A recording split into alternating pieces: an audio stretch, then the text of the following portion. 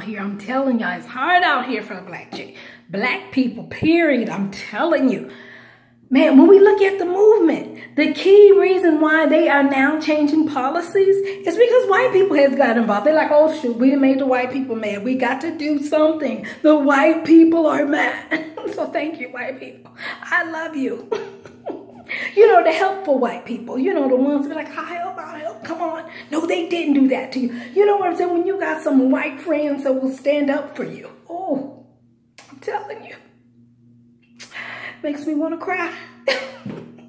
Because it makes a difference. Now, it shouldn't be like that. You know what I'm saying? You know, because they should respect us enough that our word should be enough. You know what I'm saying? Our videos should be enough.